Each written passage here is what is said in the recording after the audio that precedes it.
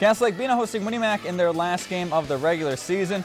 Jarrell Jacobs back for the Panthers, made up for lost time, spots up the three in his defender's face. They go up by one.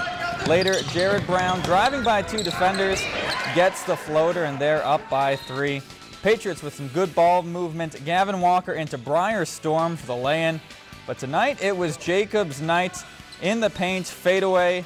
Kiss off the glass, nice move for him. He led all scorers with 30 points, and the Panthers win 53-41. If you enjoyed this segment of Lakeland News, please consider making a tax-deductible contribution to Lakeland PBS.